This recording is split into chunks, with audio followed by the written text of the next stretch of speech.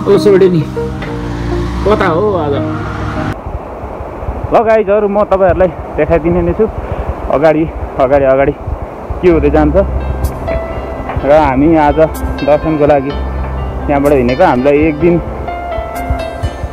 एक दिन लाग्छ अरे अनि सायद भोलि बिहान मात्रै हामी दर्शनको लागि पुग्छौँ होला म सबै भिडियोमा देखाइदिने नै छु कृपया हेर्दै गर्नुहोस्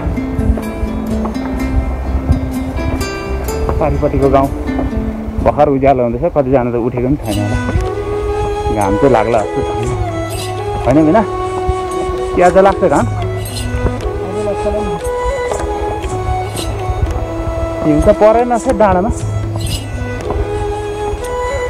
हेलो गाइजहरु अहिले चाहिँ हामी चेङथापु बजारमा चाहिँ हामी गाडी पर्खिरहेको छौँ अहिले लगभग बिहानको 7:30 भइसकेको छ एकदमै हामीलाई ढिलो भइसकेको छ र पनि हामीले बोलाएको गाडी चाहिँ आएको छैन माथि गाडी त्यो फस्यो भन्ने सुनेको छ तर केही जानकारी आएको छैन फोन पनि उठाएको छैन हामी यहाँ गाडी पर्खिरहेछौँ यो चाहिँ हाम्रो दिदीको होटल हो यहाँ हामीले चिया खाजा खायौँ अनि अब गाडी पर्खेर गाडीमा चढेर जाने यो चाहिँ चेङथापु बजारको तल्लो छेउको स्थिति हो जस्तो यहाँ 1-2वटा पसलहरू छ अनि हामी चाहिँ यहाँ हाम्रो गाडी चाहिँ यहाँ तल आएर रोकिएकोले गर्दाखेरि हामी चाहिँ यहाँ तल आएर चढ्नुपर्ने स्थिति भयो अनि यो देख्दै हुनुभएको चाहिँ यो सानो बजार हो बजारको तल्लो छेउ हो यहाँ हस्पिटल छ यतापट्टि दाहिनेपट्टि देब्रेपट्टि अनि यहाँ मसिनो होटेलहरू छ मेडिकल पनि यहाँनिर छ अनि हामी चाहिँ यो गाडीमा चढ्नुको लागि यहाँ आइरहेको छौँ अनि हामीलाई आज एकदम ढिलो भइसके तापनि अब जानुपर्ने भएको कारणले गर्दा अब अहिले यहाँ जानुको लागि हामी आइरहेको छौँ यही गाडी हो अनि यो गाडी चाहिँ फिदिम जाने हो अनि 5 तर फिदिम अनि हामी चाहिँ गणेश चोक भन्ने ठाउँमा उत्रेर जानुपर्ने भएकोले यसमै जानुपर्ने बाध्यता छ ताप्लेजुङ जाने गाडी छैन त्यहाँदेखि हामी गाडी चढेर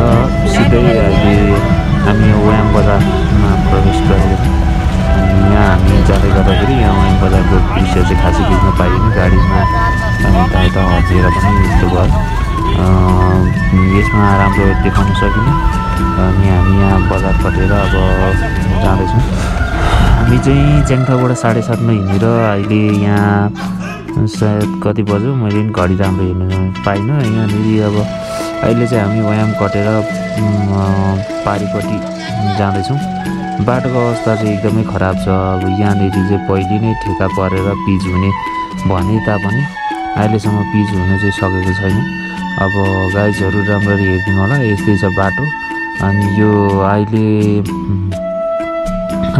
फागुन महिना भएर सुखायाम भएको कारणले यतिको राम्रो बाटो छ र यो चाहिँ बर्खाको याममा चाहिँ एकदमै खराब भएर यहाँ गाडी कुदाउन र यहाँ अब हामीलाई पनि ओहोरदोहोर गर्न एकदमै गाह्रो छ तर पनि कसैले वास्ता गरेको खासै देखिँदैन हामी त एक सर्वसाधारण हो यहाँको नेतागण अथवा बुद्धिजीवीहरूले पनि खासै चासो दिएको चाहिँ खासै देखिँदैन र पनि अब बाध्यता हो अब हामीलाई हिँड्नुपर्ने अवस्था भएको कारणले अब हामी यस्तो हिलो अप्ठ्यारो बाटो नभनिकन हिँड्नै पर्ने अवस्था छ र हामी अहिले यहाँ गइरहेको छौँ र विशेष त आज हामी र म र मेरो श्रीमती अनि घेना ताप्लेजुङ पाथिभरा माता दर्शन गर्नको लागि हामी गइरहेको छौँ र अहिले चाहिँ म यहाँ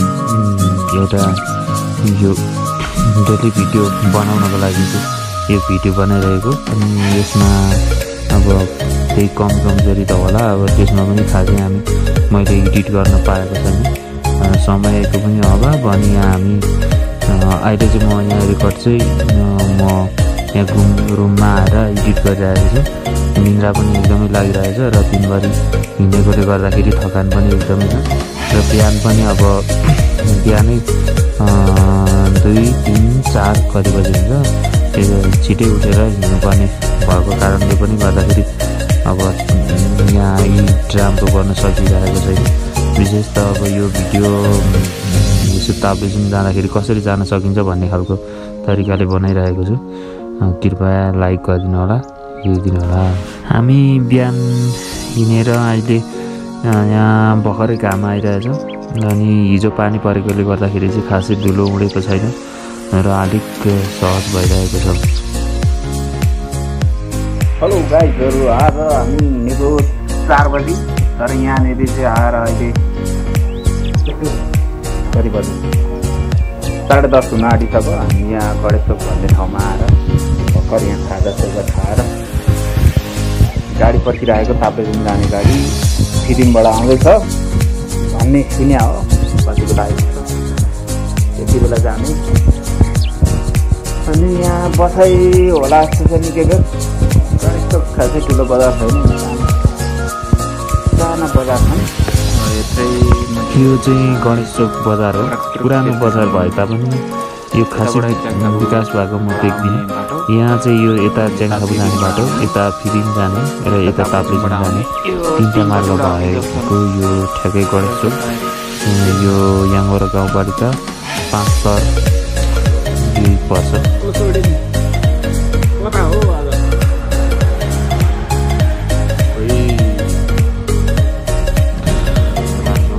अहिले चाहिँ हामी ताप्लेजुङ बजार के अरे गणेश चोकबाट चाहिँ एउटा फिदिङबाट आउने गाडीमा चढेर आएर अनि फेरि ताप्लेजुङ बजार आएपछि चाहिँ फेरि अर्को गाडी चढ्नु पर्ने रहेछ।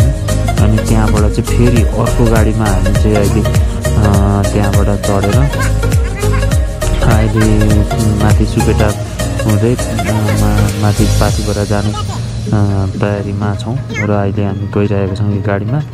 अनि माथि धाममा चाहिँ पुग्दैन अरे यो गाडी। अनि हामी तल फेदी भन्दो रहेछ, 2टा फेदी, सानो फेदी र ठुलो फेदी 2टा। अनि त्यसमा अहिले हामी यो गाडी चाहिँ सानो फेदीसम्म जान्छ भन्दै हुनुहुन्छ। अनि हामी चाहिँ यो गाडीमा गइरहेको छौँ। अनि यो गाडी चाहिँ त्यहाँ फेदीबाट ताप्लेजुङ बजार जाने, फेरि बजारबाट फेदी जाने मात्र रहेछ। अनि हामी त्यहाँ पुगेपछि चाहिँ त्यहाँ तातो चिया के खाएर त्यहाँबाट फेरि हिँडेर माथि ठुलो फेदीसम्म जानुपर्ने रहेछ। अनि हामी चाहिँ अब म पनि पहिलोपल्ट गएको कारणले गर्दा खासै केही पनि थाहा छैन। अनि अब त्यहाँ पुगेपछि चाहिँ अनि सानो फेदीबाट अनि त्यहाँदेखि चाहिँ हिँडेर अनि झन्डै 1-1.5 घन्टा जति हिँडेपछि माथिल्लो फेरि पुगिन्छ अरे।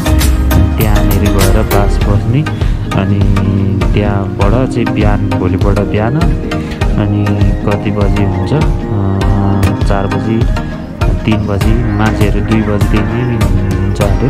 किनभने उनीहरू जो चाहिँ हिँड्नु अलिक सक्दैन उहाँहरू चाहिँ अलिक छिटै हिँड्नुपर्ने अवस्था हुँदो रहेछ। किनभने हिमाली ठाउँ र उच्च ठाउँ भएको कारणले गर्दा पनि एकदमै चिसोको कारणले गर्दा हिँड्न नसक्ने अवस्था, बेग लाग्ने अवस्था हुने भएको कारणले अलिक एकदमै गाह्रो हुने रहेछ। त्यही भएर अहिले हामी पनि के गर्ने भन्ने तयारी गर्ने विचारमा छ। अब भोलि गान्धी चाहिँ थाहा हुन्छ। अहिले चाहिँ हामी गइरहेको छौँ। यो चाहिँ एकदमै हिमाली ठाउँ भएको कारणले बाटोहरूको पनि खासै राम्रो सुविधा त्यस्तो मलाई लागेन। सरकारी स्तरबाट पनि खै खासै भएको जस्तो लागेन, अलिअलि होला। तर पनि यस्तो धार्मिक क्षेत्र र यो नेपालको प्रख्यात र अरू देशहरूबाट पनि भक्तजनहरू आउने भएको कारणले गर्दा अलिक दिल्ली विकास चाहिँ हुनुपर्ने यो बाटोको खासै उन्नति भएको जस्तो चाहिँ मलाई लागेन। अनि अहिले चाहिँ हामी यहाँ गइरहेको छौँ, तपाईँहरू पनि देख्दै हुनुहुन्छ। यहाँ गाडीमा जाँदाखेरि चाहिँ यहाँनिर सबैपट्टिको मान्छेहरू मतलब अब अरू ठाउँबाट आउनुभएको दर्शन गर्न जाने मान्छेहरूसँग यसो भेटघाट अनि कुराकानी हुँदाखेरि एकदमै मजा आयो। अनि यहाँ चाहिँ एकदमै चिसो ठाउँ अनि खासै रुख बिरुवा पनि नभएको र एकदमै चिसो र अहिले चाहिँ खासै पानी नपरेकोले गर्दाखेरि हिउँ नपरेको भन्ने भन्दै हुनुहुन्छ। नभए यहाँ हिउँ पनि जमेर बाटो हिँड्नै नसक्ने अवस्था हुन सक्थ्यो। र यहाँ चाहिँ भन्न गाडीको चाहिँ सुविधा सायद बिहान अनि दिउँसो 3 बजीसम्म चाहिँ ताप्लेजुङबाट पाउने सुविधा रहेछ। अनि माथिबाट फर्किँदा चाहिँ अब समय हेरेर र अब गाडीको कन्डिसन हेरेर त्यहाँ मान्छेहरूले गएको गाडी फर्किने गाडीहरू फर्किन सक्ने अवस्था छ भने र हामीलाई पनि त्यति धेरै त थाहा छैन। र अहिले हामी पनि गइरहेको छौँ। यहाँनिरको बाटो हेर्दाखेरि बर्खामा चाहिँ खासै आउजाउ गर्न नसकिने जस्तो अवस्था देखिन्छ। अहिले बिहान र दिउँसो गरेर जाँदै हुनुहुन्छ है। अनि हामी चाहिँ अहिले सानो फेदीमा पुग्न लागेको छौँ। अनि अहिले हामीसँग जाने मानिसहरू पनि कोही पहिलो पनि गएको, कोही पहिलोचोटि गएको भन्दै हुनुहुन्छ। तर जे होस् सबैजना अब खुसी साथै जाँदै हुनुहुन्छ। अनि त्यसमा हामी पनि कुराकानी गर्दै जाँदा रमाइलो लागिरहेको छ। अनि यहाँनिर अब हामीलाई तल्लो फेरि पुगेर अनि त्यहाँनिर एकछिन बसेर हामी माथिल्लो फेरितिर जाने तयारी गर्नेछौँ। अहिले चाहिँ हामीलाई यहाँनिर यो नयाँ ठाउँ भएको कारणले कता कता जस्तो लागिरहेको छ। यहाँ चाहिँ हल्का यो ग्राभेल गरेकोले अलिअलि चाहिँ सजिलो हुने रहेछ यो गाडीमा। अनि अब तपाईँहरू पनि आउँदै हुनुहुन्छ भने अनि अब खासै धेरै असुविधा चाहिँ छैन रहेछ गाडीको चाहिँ। अनि अब तातो चिसोको चाहिँ अब खासै के हुन्छ होइन, माथि बास पाइन्छ पाइँदैन त्यसको चाहिँ खासै अब थाहा छैन हामीलाई। अब म भोलिको भिडियोमा देखाइदिन्छु। अनि अहिले चाहिँ हामी अब पुग्नै लागेको छौँ भन्दै हुनुहुन्छ। अनि यहाँ माथि गएपछि चाहिँ अब तपाईँहरू अब पनि आउँदाखेरि हेर्दै आउन सक्नुहुँदैन। अनि अहिले चाहिँ यहाँ हामी सानो फेदीमा ठ्याक्कै आइपुगेको छौँ। अनि यहाँ चाहिँ सानो बजार रहेछ, अनि बजार जस्तो अनि मसिनो होटेलहरू पनि, अनि यसो यो पूजामा लाने सामानहरू, अनि त्यहाँदेखि तातो चिसो चियापानीहरूको व्यवस्था राम्रै छ भन्दै हुनुहुन्थ्यो। अनि अहिले चाहिँ हामी यहाँ भर्खर पुगेर अब यहाँ के छ भन्ने कुरा चाहिँ खासै थाहा नभएको कारणले यहाँ अब उत्रेरै हेर्ने तयारीमा छौँ।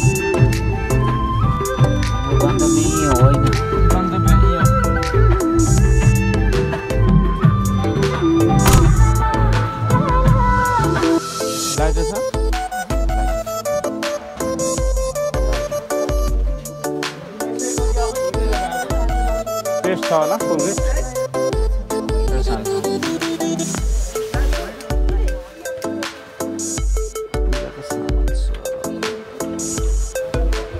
कति रुपियाँ भयो?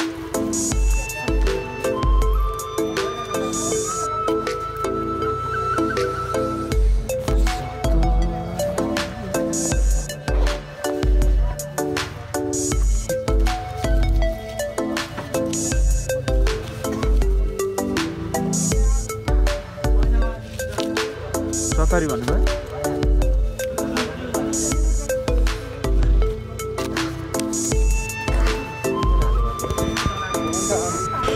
र अहिले चाहिँ हामी अब यहाँ सानो फेदीबाट अब ठुलो फेदीतिर हिँड्दैछौँ। अब यहाँनिर चाहिँ पन्जा सन्जाको व्यवस्था चाहिँ राम्रो हुनुपर्ने रहेछ। पन्जा, टोपी अनि गलबन्दी अनि तातो लुगा त परिहाल्यो, किनभने एकदमै चिसो भएको कारणले गर्दाखेरि यहाँ चाहिँ एकदमै चिसो छ। अहिले झन् हिउँ नपरेको कारणले गर्दा यतिको तातो भए तापनि परेको अवस्थामा चाहिँ एकदमै चिसो हुन्छ भन्दै हुनुहुन्थ्यो। अनि अहिले चाहिँ हामी यहाँबाट उकालो लाग्दैछौँ। यहाँबाट उनको चाहिँ सिँढी अनि यसो हिँड्ने ठाउँमा त्यो ढुङ्गा बिछ्याएर चाहिँ बाटोमा के भन्छ ढुङ्गा बिछाएको छ भन्ने हुनुहुन्थ्यो। अब हेर्दै जाँदा कस्तो देखिन्छ हेर्दैछ।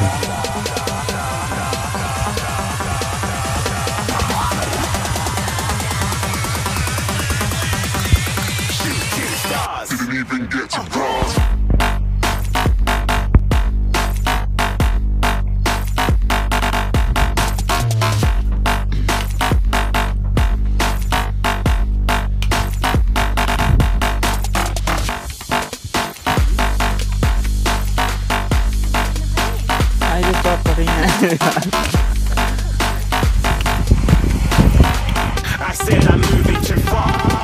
Getting lost.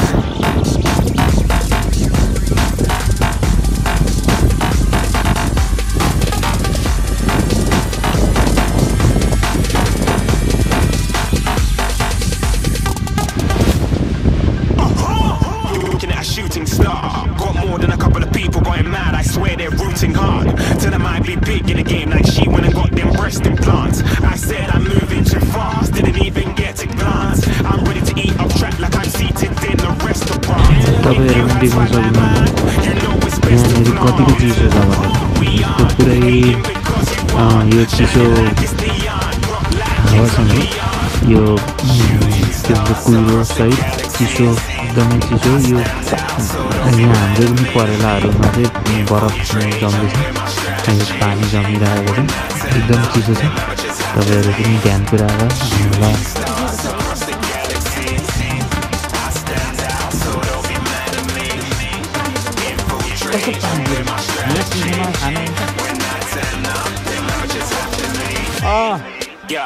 दुई हो सिक्का अहिले फेरि अब माथि गएर खान्छ ए माथि जानु झन् ठुलो बजार छ नि त ठुलो ठुलो बजार छ त्यो बरु मकै खान्छ यो ठुलो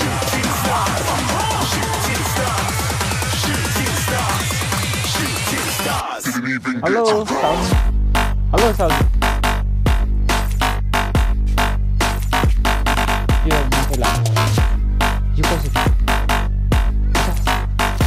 नुन मिसाउनु भएको छ नुन भयो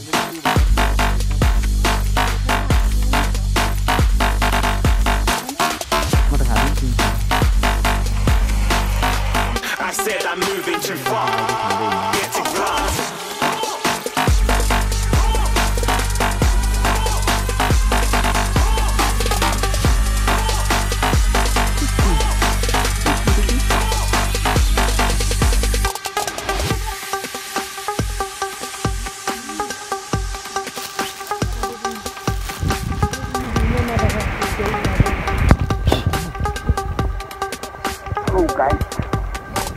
ओपन भन्छ यसलाई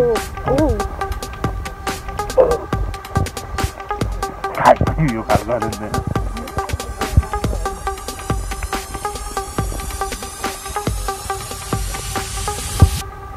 हामी चाहिँ अहिले यहाँ होटलमा बसिरहेको छौँ होटलको नाम चाहिँ के थियो अँध्यारोमा थाहा पनि भएन बिहान हेरौँला अनि अब हामी पनि दिनभरि हिँडाइको थकाइले गर्दाखेरि अब छिटै भात खाएर सुत्ने तयारी गरिरहेको छ अनि हाम्रो मेरो सोटिङ चाहिँ सुतिसकेको अवस्था छ अब खाना खाने अनि सुत्ने अनि बिहानै उठेर 2 बजी नै हिँड्नु पर्ने भन्ने कुरा आइरहेछ अब सायद 2 त होइन 4 बजीतिर गइन्छ होला अनि भोलिको स्थिति के हुन्छ म भोलिको भिडियोमा देखाइदिनेछु कृपया हेर्दै गर्नु होला भिडियो